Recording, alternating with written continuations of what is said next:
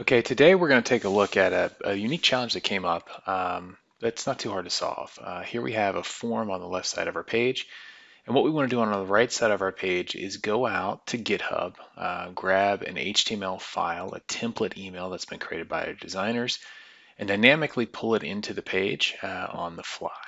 So to start with, this is a look at our GitHub core code here for the email itself.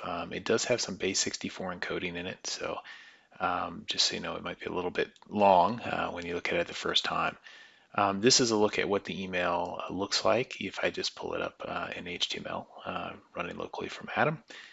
So you can see what should appear on the page. So how do we go about doing this? Well, the first thing we're going to do is in GitHub. I'm just going to refresh real quick. What we want to do is go down here and click on the raw link and copy this URL. So this will give us the direct link to the raw code itself, whereas if we call this particular page, it'll pull in the HTML and everything kind of around it. Next, we want to take a look at a kind of a simple API call. This is a very simple set of example codes here where we're going to paste in our link to the raw email code for our designers given us. Next, just DBMS output the file link. We're trying to get the file, and then we're going to use the Apex Web Service API to essentially make a GET call and pull in that information into a CLOB value.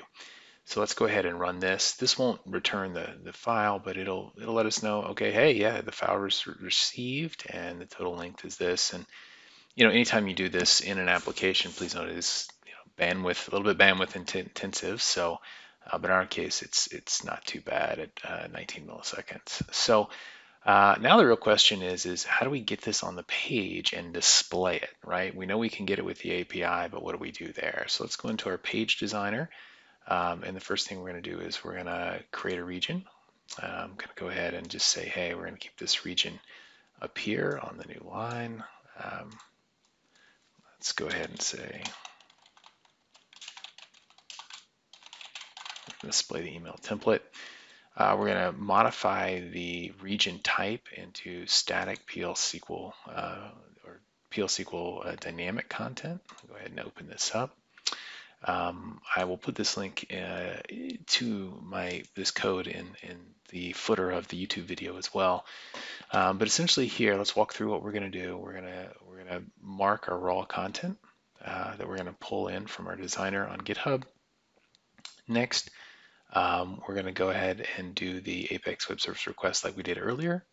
And then we're going to loop through and display the value of our CLOB, which I'll put a link to another video where we go into more detail on this. And essentially, the core here is we're going to print to the Apex page the HTML code that we receive. So let's go ahead and copy this. We will go back to our builder, paste it in. Let's make sure that we got everything correct. We'll hit OK. Now if I go back to my page here and hit refresh, that code will execute and it'll pull our template from GitHub and display it on our page as HTML.